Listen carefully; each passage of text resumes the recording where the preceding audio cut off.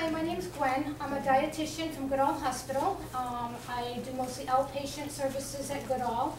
I'm also a diabetes educator, and I'm here today to do a little presentation on diabetes called Myths or Facts. What I'm going to do is I'm going to go through the presentation. If anybody has any questions during it, feel free to ask questions.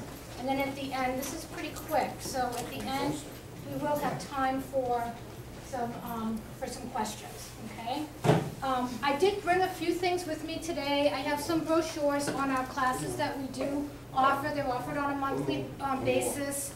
We have a schedule here as well.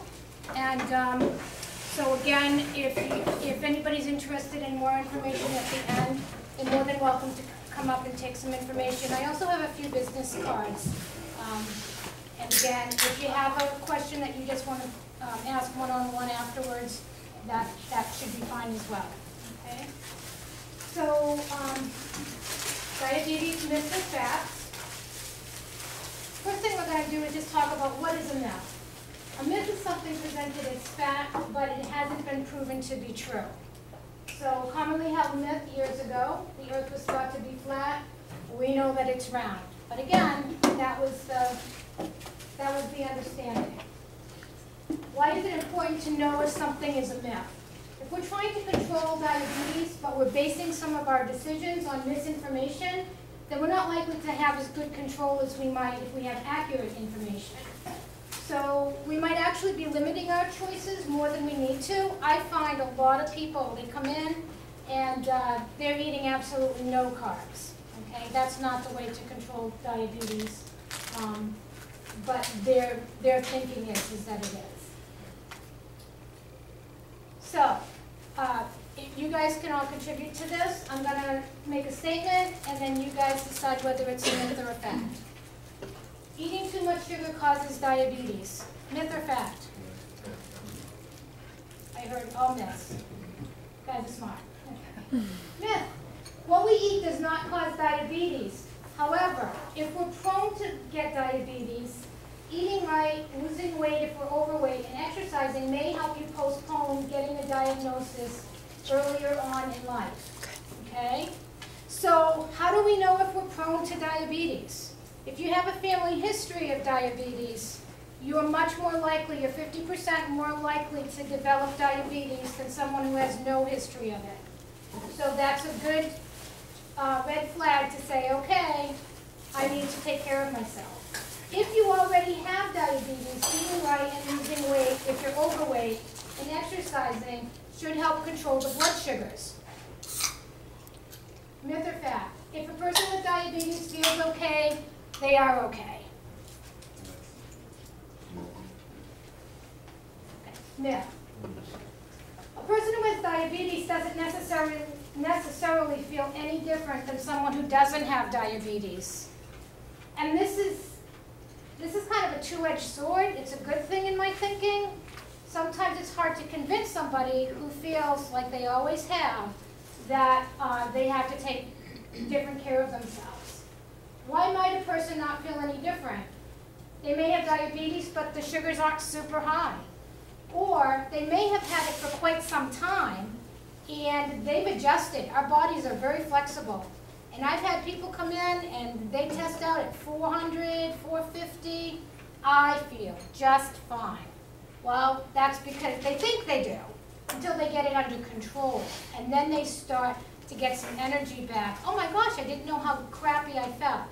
So you really have to go by the sugars. You either have it or you don't have it. Myth or fact? People with diabetes can't eat potatoes, corn, peas, rice, spaghetti, or bread. Myth. Again, it is a myth. I get a lot of people who think that they can't. I know I can't eat potatoes. All the foods listed are allowed. They're carbohydrates, and they turn to sugar. Sugar is an essential fuel for the body, so they need to be eaten, but they need to be eaten in controlled amounts at meals and snacks. So it's not all that you want whenever you want it. A carbohydrate-controlled meal plan is recommended. Myth or fact? It doesn't matter how much carbohydrate I eat at a meal, or even if I skip a meal, as long as I don't eat more carbohydrates in a day than I am allowed.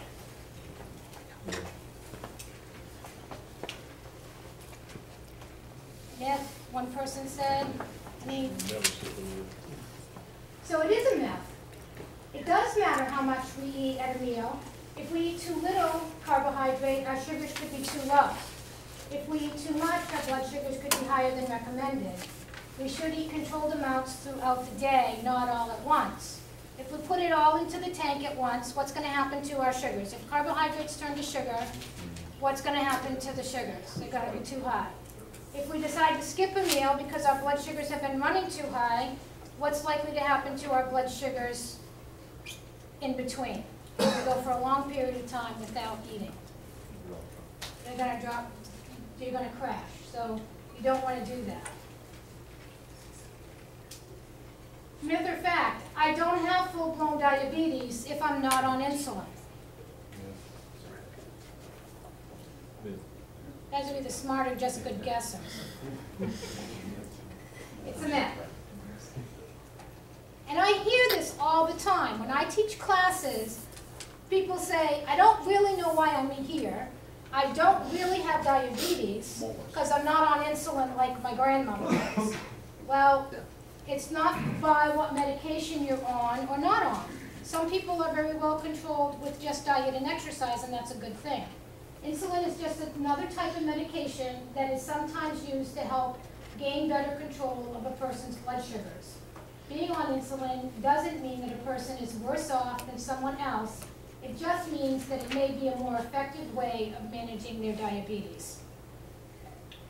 So a lot of people just have a preconceived idea about what being on insulin is all about. And it doesn't mean that they're any worse off than anybody else. They just may need that in order to get better control of their blood sugars. Myth or fact? As a person gets older, they are more likely to develop diabetes. It is a fact. I thought by throwing in a fact I might stump somebody. There are several factors that a person cannot change that makes them at higher risk for developing diabetes, including age, race, gender, and family history. We all want to get older because the alternative isn't pretty, right? If we're not getting older, we're not around. Race. So I'll go back to age first. As you get older, your risk for type 2 diabetes, heart disease, and stroke goes up. More than 8 in 10 Americans age 65 and older die from heart attacks. There's nothing you can do about getting older, but you can take steps to eat healthy, stay active, and manage your weight. And you should also talk to your doctor about cholesterol, blood pressure, and the blood sugars. Make sure your numbers are where they should be, and if you're not, work with your doctor to set target numbers that are right for you. Race. People of different racial and ethnic groups are more likely to develop type 2 diabetes, heart disease, and stroke. African Americans, Mexican Americans, American Indians, Native Hawaiians, Pacific Islanders, and Asian Americans have a higher risk for these deadly diseases. And this is partly because these populations are more likely to be overweight, have high blood pressure, and again, have type 2 diabetes. And those all go hand in hand. Gender, whether you're male or female, also affects how likely you are to develop heart disease. Men are more likely to develop heart disease, but once a woman reaches menopause, her risk for heart disease goes up. Even then, women still aren't as likely as men to develop heart disease. However, once you're diagnosed with type 2 diabetes, your risk for all of those things goes up. Heart disease, stroke, vision problems, you name it. Family history.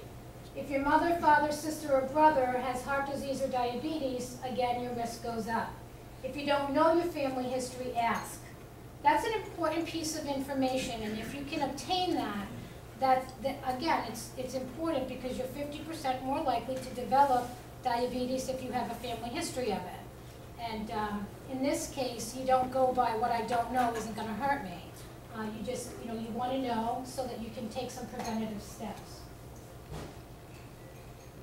Myth or fact, my doctor is in charge of managing my diabetes. If he doesn't tell me I have to do something, then I don't have to. Yeah. I want you guys all to come to my classes because you guys already know all of this stuff. I struggle with this one all the time. I usually give out meters to new patients or patients that have had diabetes but have never tested themselves. My doctor didn't tell me I had to do that. Well, that's all well and good, but your doctor's telling you to change something. And how likely are you to know whether or not the changes you're making are affecting your blood sugars if you don't know what your blood sugars are?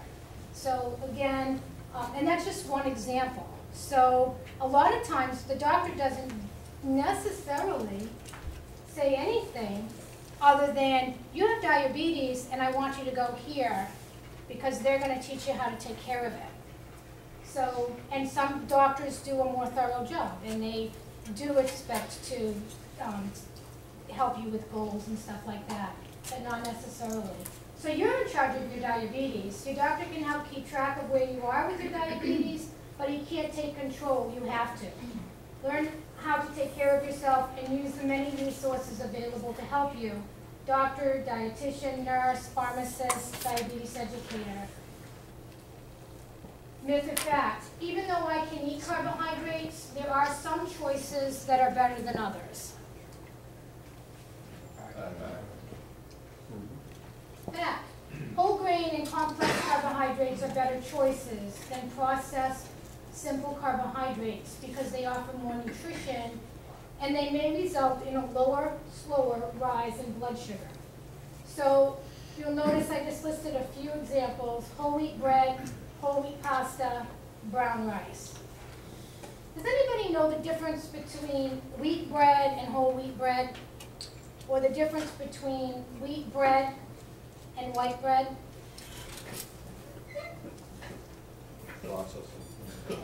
Processing. Which one's processed? The wheat, the white. The white bread and the wheat bread that doesn't say 100% whole wheat. So white bread is made from wheat. They process the heck out of it. They strip everything out of it, including the nutrition. They bleach it. They try to add as much of the nutrition back as they can. That's white bread. Then they add caramel coloring to it and call it wheat bread. So you're paying a little bit more for a little bit of caramel coloring. So you always want to look for 100% whole wheat or 100% whole grain. The difference in that is now you've got the grain, it's in the whole, it's got the whole grain intact. It hasn't been broken down. Your body actually has to do some work to break it down. And it's going to offer more nutrition and more fiber. Myth or fact, I shouldn't eat carrots because they'll make my blood sugars go too high.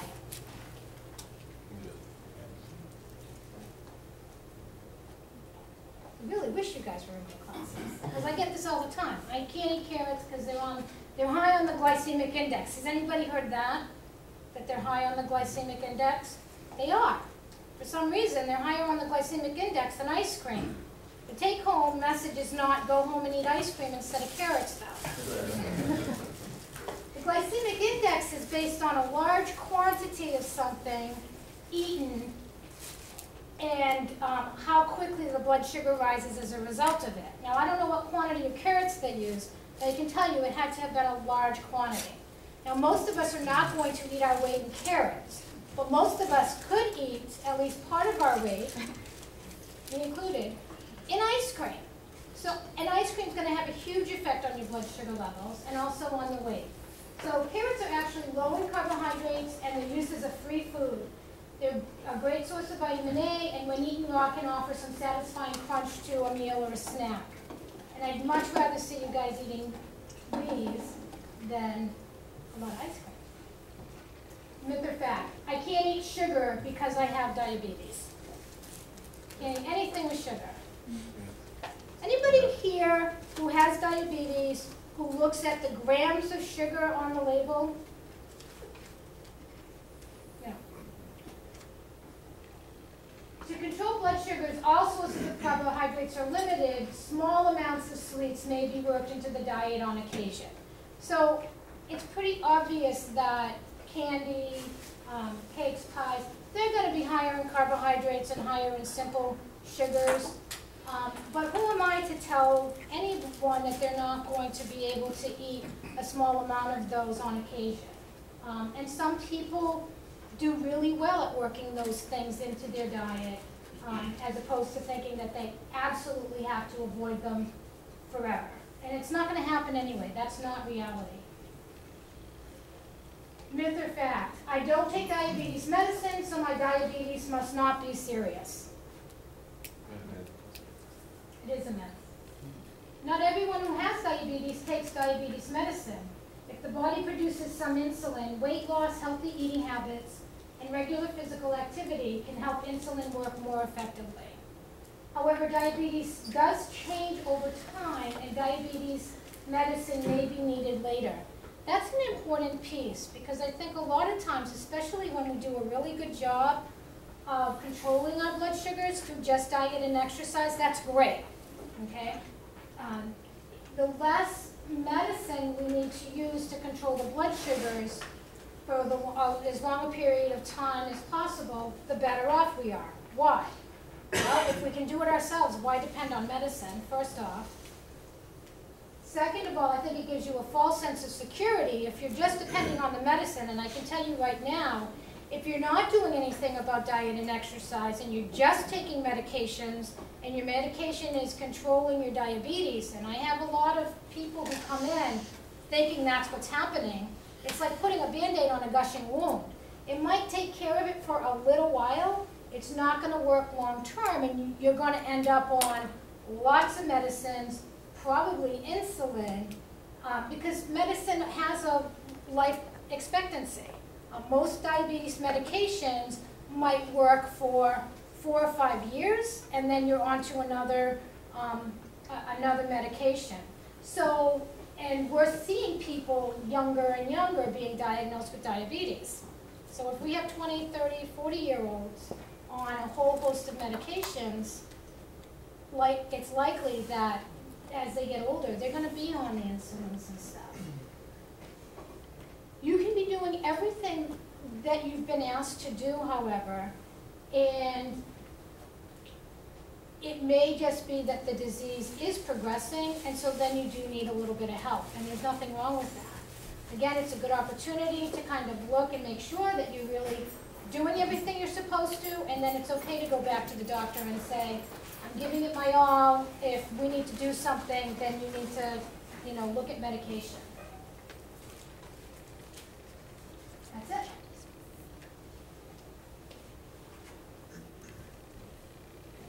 Any questions? Yep.